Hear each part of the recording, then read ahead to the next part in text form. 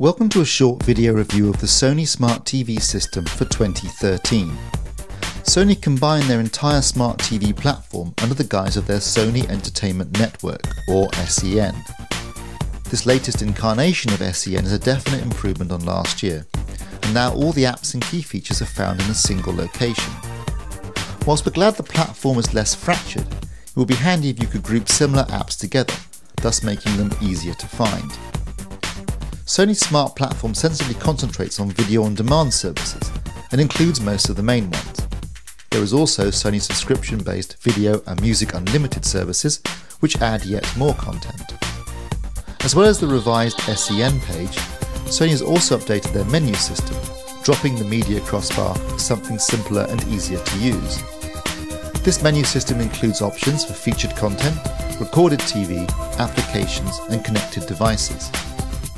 This year Sony has introduced their new One Touch feature to make connecting your smartphone with your TV easier.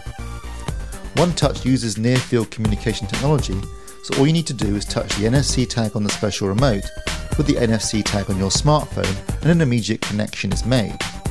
You can then mirror your phone on your Sony TV. Sony have launched a new version of their remote app, which they now call TV Side View. The new interface is slick and well designed and freely available for both iOS and Android. Aside from the lack of a second screen feature, we found TV Side View to be one of the best remote apps available. Whilst perhaps not as comprehensive as some of the competition, we found that Sony's Smart TV system concentrated on the important features and did them well. As such, we are pleased to award an AV Forums recommended badge.